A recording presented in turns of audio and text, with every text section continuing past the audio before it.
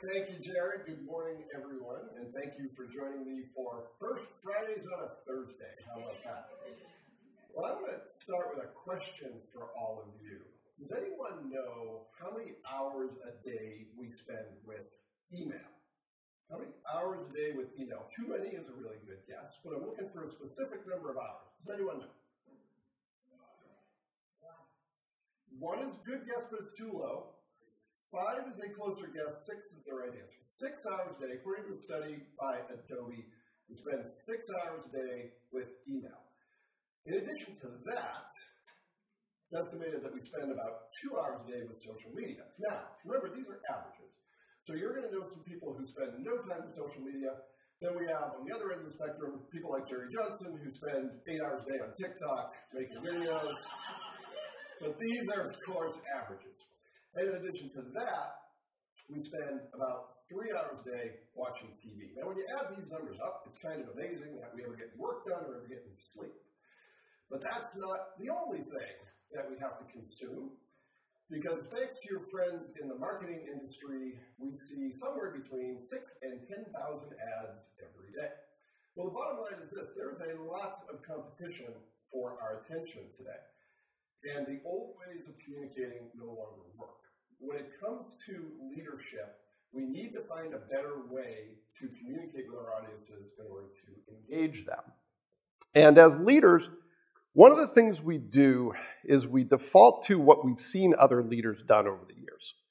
And that usually consists of people standing in front of you, spouting mission statements, sharing data, PowerPoints with bullet points, and those all have their place.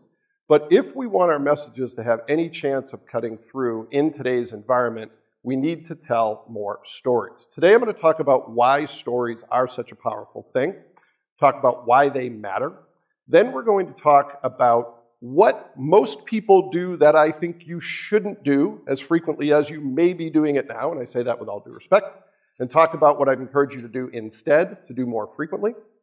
And then we're going to have a chance to work on this hands-on. We're going to have some time today to develop a story important to you.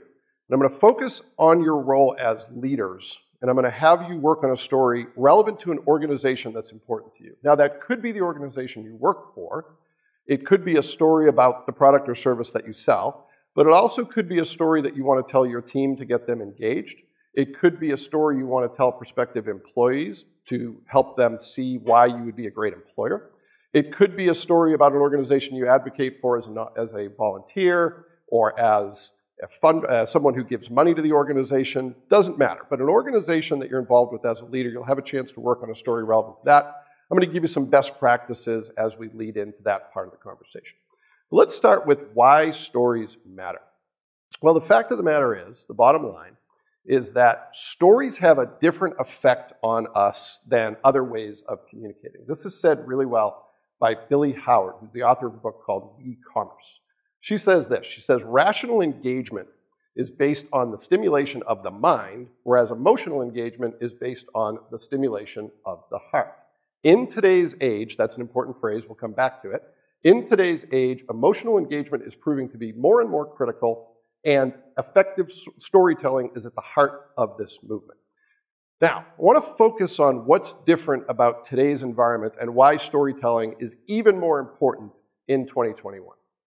One of the first reasons why it's so critically important is because of what I referenced in the intro. We're all dealing with information overload. If you're listening to us virtually, raise your virtual hand. If you're in the room, raise your actual hand if you're feeling this. If you feel like there's too much information coming at you all the time. All right, most of the hands are going up. Yes, and when we're dealing with information overload, it makes it really difficult to retain the details, things like data. Again, data is important, it has its place, but on its own, it's not enough to do the job.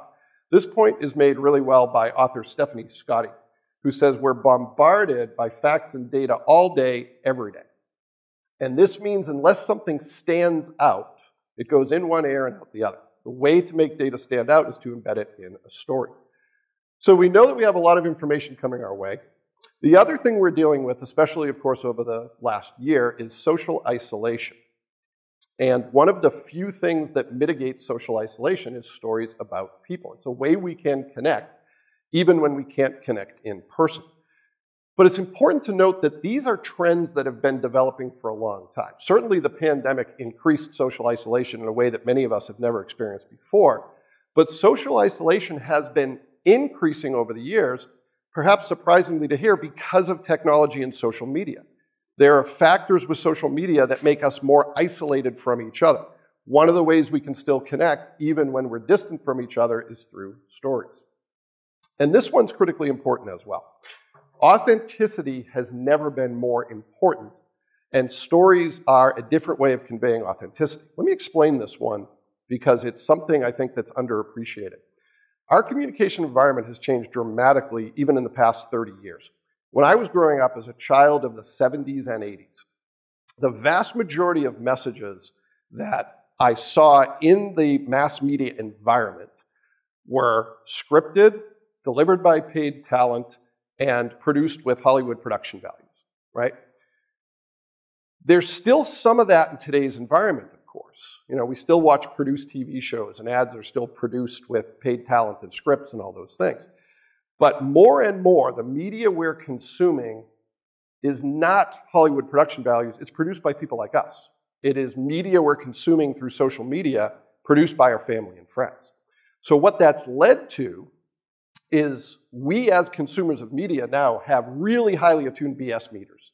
If something looks fake, if it's too scripted, if it's delivered by someone who is too perfect, or if it doesn't sound like speech, we don't trust it. One of the ways to get around that is by sharing stories that deliver the authenticity people are looking for.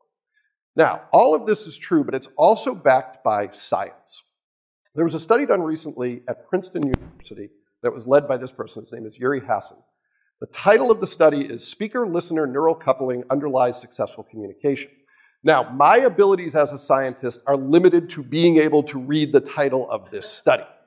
I actually did try to read it, and I quickly remembered why I failed chemistry in my junior year of high school and had to take it over as a summer class, because I didn't understand any of it. But I did find a really great translation that was given to us by this person's name is Leo Widrick. He wrote an article about this study called The Science of Storytelling, What Listening to a Story Does to Our Brains. And he says this. He says, if we listen to a PowerPoint presentation with boring bullet points, certain parts in the brain get activated. Scientists call these Broca's area and Wernicke's area. Overall, it hits our language processing parts in the brain where we decode words into meaning, and that's it. Nothing else happens. In other words, we hear the information, we understand the information, and we move on to the next of the 1,000 messages that are inevitably waiting for us. He goes on to say, however, when we're being told a story, things change dramatically.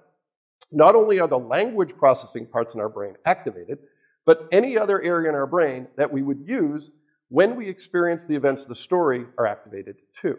What this leads to is the fact that a story can put your whole brain to work, and whenever we hear a story, we want to relate it back to one of our own experiences. To put this another way, when we tell a story to an audience, it becomes their story too.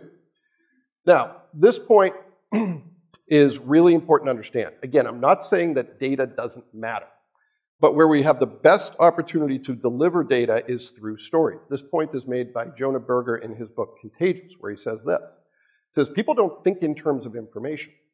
They think in terms of narratives. But while people focus on the story itself, information comes along for the ride.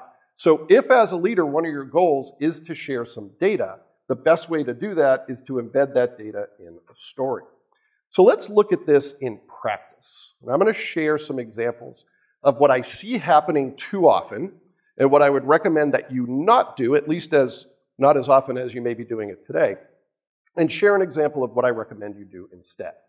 So really critical for me to stress with these first couple examples, I am going to be playing a role of the average leader delivering the average message about the average organization, right? So the first couple examples I'm going to give you, I want to stress, it's what I don't think you should do. But I am going to use a real organization for these examples. The organization I'm going to use is Fort Wayne Trails, as I share what many people do. I'm going to talk about Fort Wayne Trails, an organization I really do advocate for. I've had the good fortune to be on the Fort Wayne Trails board for the last few years. It's an organization I really love.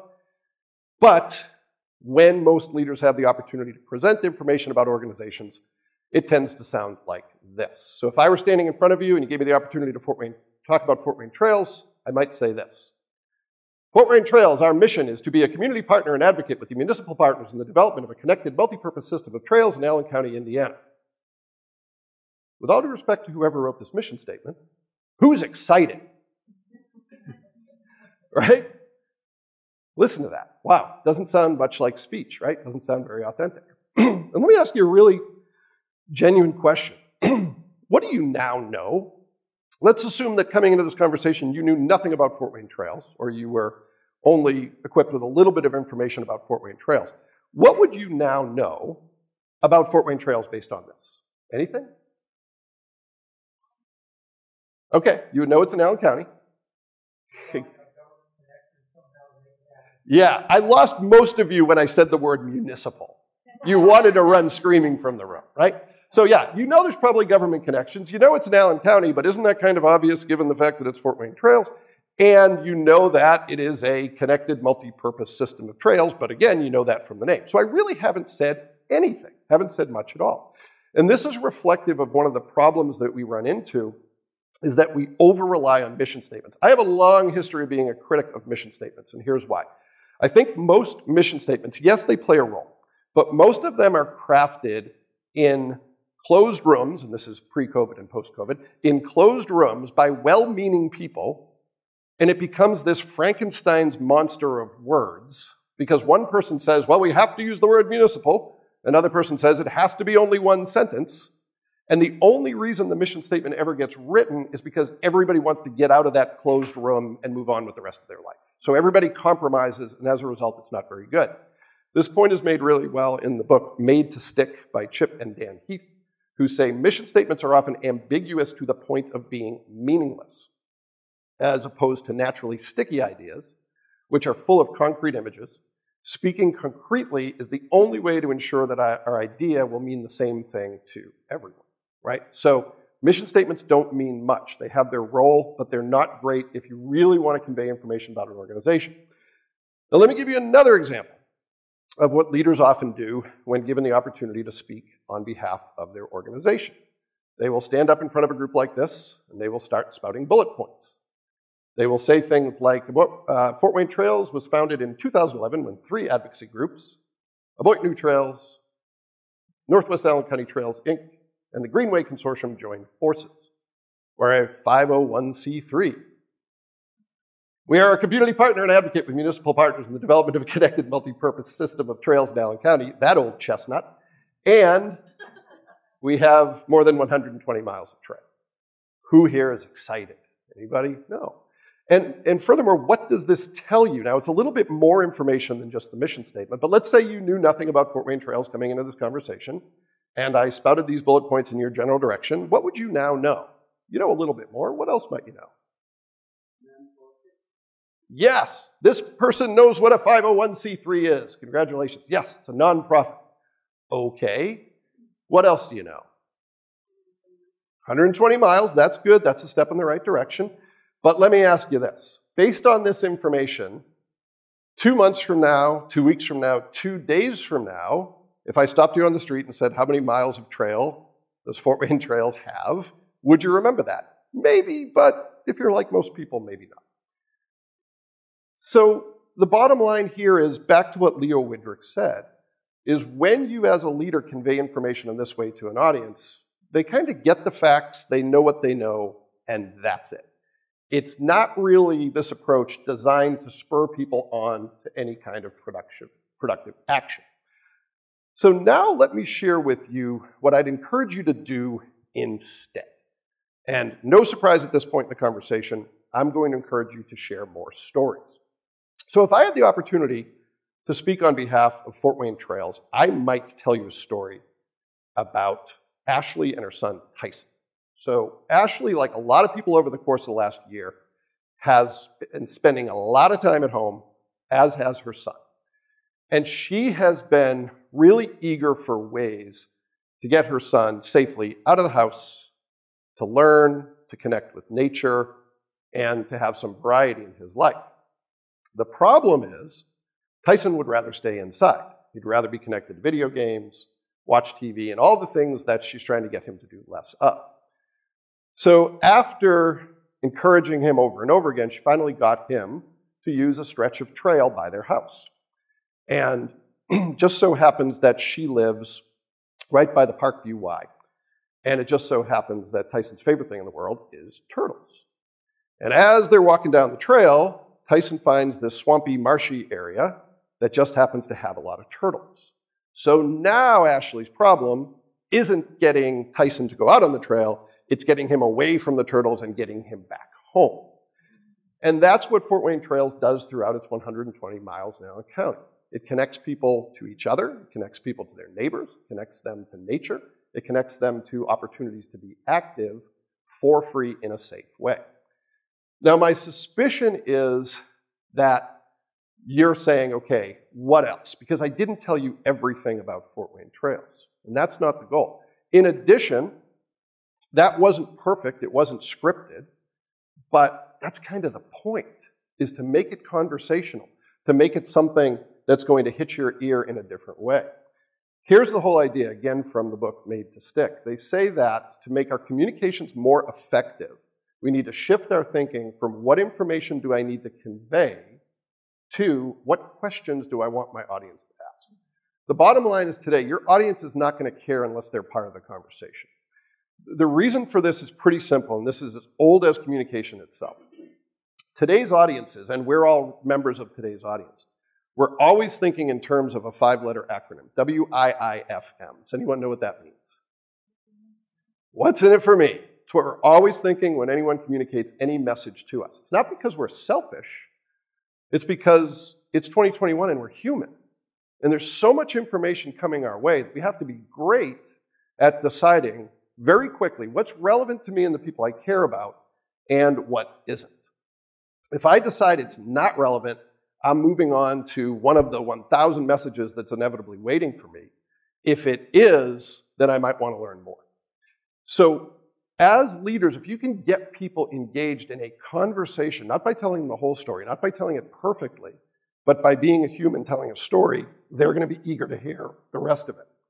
So now let's talk about you and the organizations important to you and how you can develop stories relevant to your roles as leaders. The question I want to ask all of you, and feel free to play along at home if you want to share any thoughts in chat, what are some of the elements of a great story? What are some things that make a great story? What ideas do you have? Yes?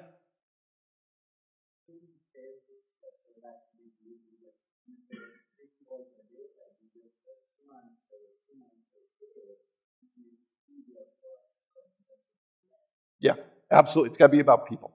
It's not about people. People will not care about it. You can make the best widget in the world. If you tell me the difference between that widget and another widget, I might care a little bit, but I'm probably not going to care as much as if you connect that to how it benefits people. Great answer. All right, what else makes a great story? Dave? Happy ending. Yeah. And I'm going to challenge you here for a second. I know Dave, so I can challenge him. How do you get to a happy ending? What has to happen before you get to the happy? Yeah, there has to be, those of you who took, writing classes will remember the rising action and the falling action. Yes. So there has to be a little bit of drama. It doesn't have to be high drama, but for sure there has to be something at stake that leads to everyone being happy at the end. What else? Jared? Yeah.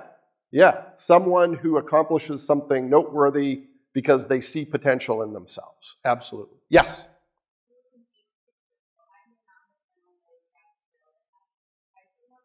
Yep.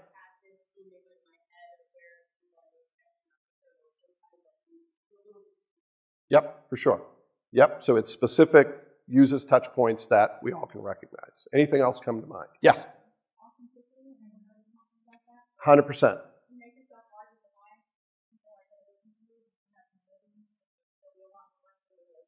Yeah, you guys are great. You don't need me. You've got this figured out. So let's synthesize this. It's specific. Going back to the point made by the lady in the back, yes. Don't try to be all things to all people. Don't try to say everything. If in today's environment you try to be all things to all people, or you try to say everything, you're going to say nothing to anyone, right? Trust that your story is great. Tell a little bit of it, and then people will ask to hear more of the story. Absolutely, authenticity matters. Again, don't be over-scripted. Don't rehearse your story other than thinking about what are the key elements. Don't script it. Deliver it like a human being. Make it authentic. And it's got to be true, by the way. Because we have such highly attuned BS meters today, if it smells fake, people are going to run in the other direction, and your brand will be eroded in a way that may be hard to recover from. And absolutely, it's got to be memorable. It's got to be something that people are likely to remember 2 days, perhaps 2 weeks, perhaps even 2 months down the line. So how do you do that? What should you include in your story in order to make sure that it's effective? Now, this is where you might want to take a note or two because you're going to work on your stories in just a minute. But some of the things that absolutely must be included, you hit the nail on the head in the back, it's got to be about people. Somehow your story has to come back to how it benefits people, or with all due respect, no one's going to care. It's got to convey emotion, as Dave said, has to have something at stake. In order to have everyone live happily ever after, they have to be not so happy at some point, right? And it makes the audience want to learn more. So here's what we're going to do next. You're going to have a chance to work on a story about an organization important to you. And again, some examples. It could be the organization you work for and why you believe someone should hire you and trust in your product or service, but it doesn't have to be that. It could be about why your organization is a great place to work. It could be a story about an organization you advocate for, why you believe it's worthy of support of some kind. It doesn't matter. And taking a literal page out of the book series that some of you will remember from the 80s and 90s, I'm going to give you the opportunity to choose your own adventure, to give you some thought starters, because I know I'm dropping this on you out of nowhere, this assignment, dropping it on you out of nowhere at 8:30 a.m. on a cold Thursday morning. So to warm us up a little bit, here are some possibilities. It might be the organization's origin story. Why was the organization founded? By whom? And what problem was the organization intended to solve? What is your mission story? Please, no mission statements. Your mission story, your mission in action. What do you do? Who does it help? Why does it matter?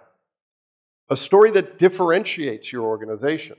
Why do you think your organization is better than competing organizations? Why do you think you're worthy of time and attention? A story about the organization's values. What do you want the organization to be known for or known as? And what stories can you tell that reflect those values?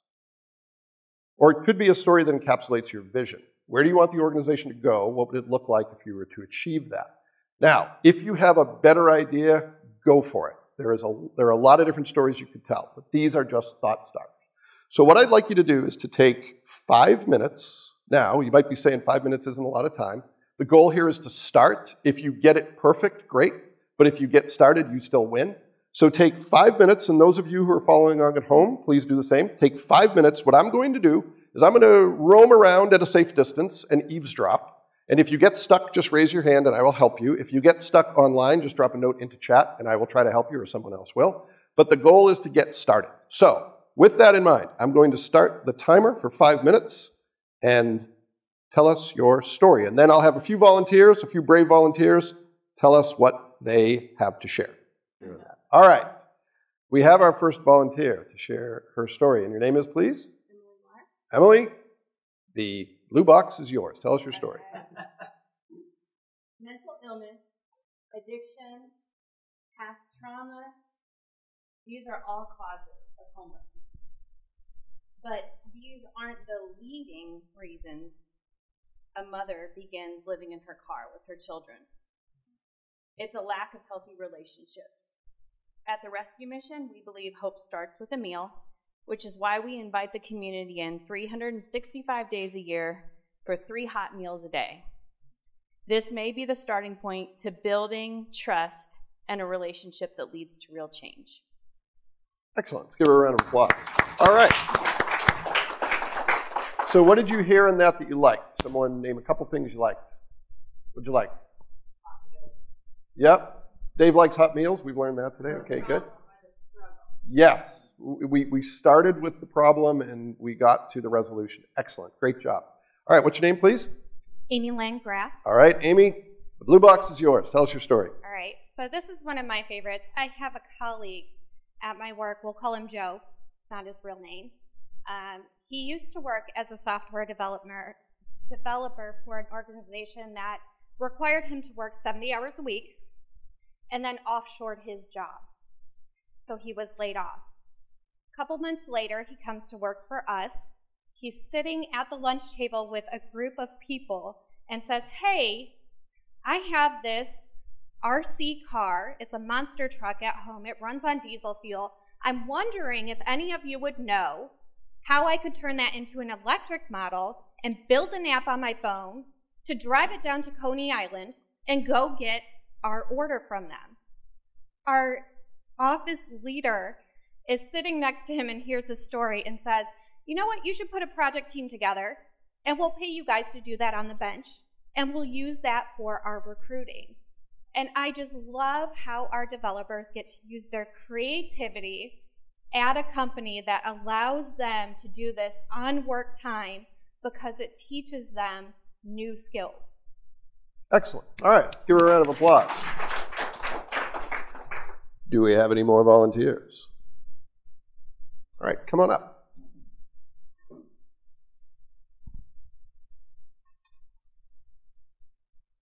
Let's give him a round of applause. This is courageous. All right, good.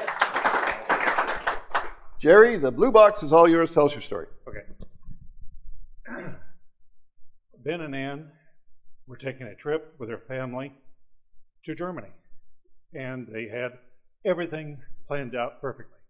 And they got on their train to go from Berlin at 11 o'clock at night and make a transfer about an hour later into a sleeper compartment. And they're going to arrive in Germany, in Austria, Salzburg, to take a Sound of Music tour the next morning. As they were traveling along, they got to the train station, and it was about midnight. And as they gave their ticket to get onto the sleeper car, the ticket master said, "This is for tomorrow. We are full." And Ben started kicking himself as his little girl started to cry. And she said, "Where will we sleep tonight?" And he kicked himself and said, "Why did I insist on doing everything myself? Why didn't I have another set of eyes check me? Why didn't I ask for help?" All right, Jerry, thank you. Let's give him a round of applause. All right. So here's the thing. That set the bar pretty high, right? We had some really great stories. If you had one that was as good, congratulations, you win. Now, if you have only half of that, congratulations, you still win because you started. The next time you go to do this, it will be easier. What if you have a completely blank sheet of paper and you tried? Well, you still win because this is hard to do. It's not what we're used to do. It's not what we've seen others do, but the key is to get started. So here's some really good news. I started out by talking about how crowded and cluttered our communication environment is, but it's also the best time ever to tell stories. Let me explain why. When I started my career, and this is going to reveal my inner dinosaur, but when I started my career, there was no commercial internet. I did not have an email address in my first job after college. If I wanted to tell my story, a story about an organization important to me, as a result of that, my options were tell people my story face-to-face, call them on the phone, send them postal mail. I think I could fax my story to them at that point. Or I could plead with the news media to share my story, which isn't going to happen very often. The bottom line is, as recently as 30 years ago, it was really difficult to do what we're talking about today. Today, it's easy. You have the opportunity to tell any story you want from anywhere at any time through long-form content creation. By that, I mean starting a blog, sharing video, starting a podcast, being on someone else's podcast, doing photo storytelling, starting an event like First Fridays, being a presenter at an event like First Fridays. It's all available to you. You can do anything you want if you have a great story to tell, and I'm certain most of you do. And there's one last thing I want to share with you. You know, when we talk about sharing your story, It's about generating more advocacy for the organizations that are important to you. So your story, the stories you tell, especially in today's environment when there's so much competition for attention, the story you tell is going to define the opportunities available to you in your organization. And over time, what you make of those opportunities is going to define your legacy. So with that, I want to say thank you very much for your time and attention. It's been a pleasure being with you on a Thursday at First Friday. And good luck as you move ahead telling your story. Thank you very much.